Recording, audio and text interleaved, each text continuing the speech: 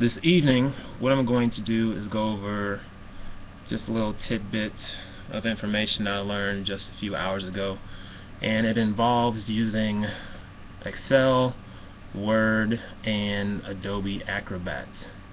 Basically, what I'm doing is, I'll just step through it here, is I have so far, well, for this first batch at least, it's a list of 49 houses that have all been listed with the realtor for over 100 and I think it's 120 days. So from, I guess, with my stance, I feel like maybe some of these people are going to begin to get motivated if they're not already. So I figure, why not just go ahead and submit some offers out just in bulk. And to do that, I listed each one of these people per line with, address, realtor, the realtor's email address, yada yada yada. And I incorporated some of these fields into a basic contract. This contract actually I got through JP Moses. It's just like a really basic one-page contract that you can use. Most realtors are going to want, if anything's agreed upon, they're going to put it on their standard contract. Found out the hard way, they don't, for whatever reason, in certain areas they don't like an individual buyer to use the standard contract from the get-go, so I use my own contract, and it's easier for me anyway because I at least can mail merge with this. But anyway, so for instance, what I got going on here is just a basic contract, and these fields highlighted in gray are the mail merge fields. And so basically you got the date, owner, the address, the PIN, the offer price, closing date, and those are the only fields that change. This here I scanned in, I wrote or I signed my name on a piece of paper, scanned it into my scanner, and then made a JPEG of it and imported it into Microsoft Word. Not hard at all. If you want me to tell you how to do that, I guess send me an email or something like that. Anyway, so yeah, back to the mail merge part.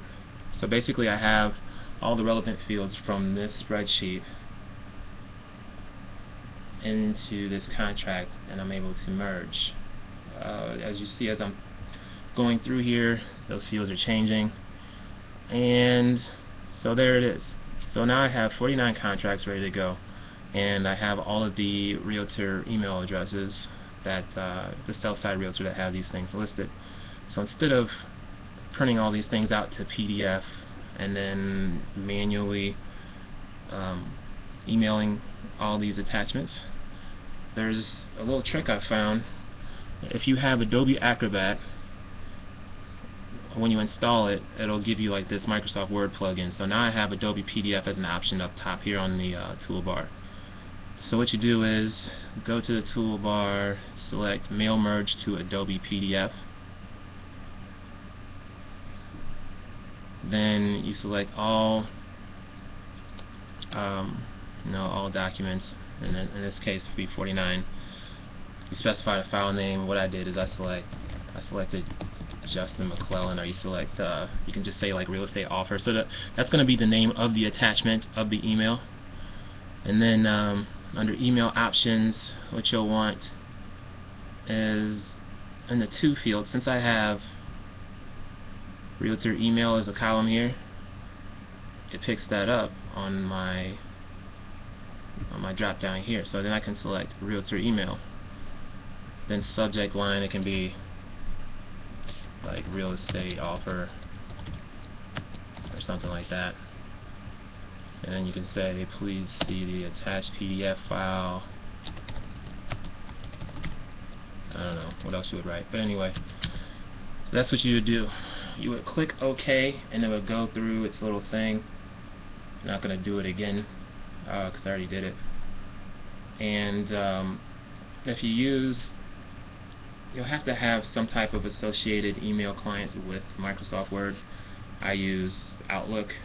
So once I click OK, it goes through and it does its little thing, and I'll show you what one of the end emails look like.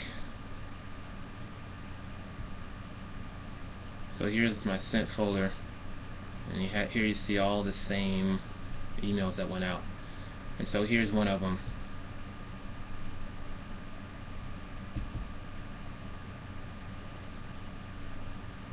So just a one-liner, please see the attached PDF. This is an all-cash offer.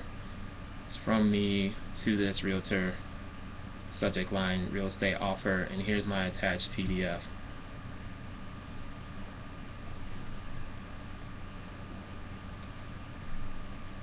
So here it is. Looks nice and clean. It's got my signature. Kind of looks like I signed it for real. And yeah, it's that. Just something real basic.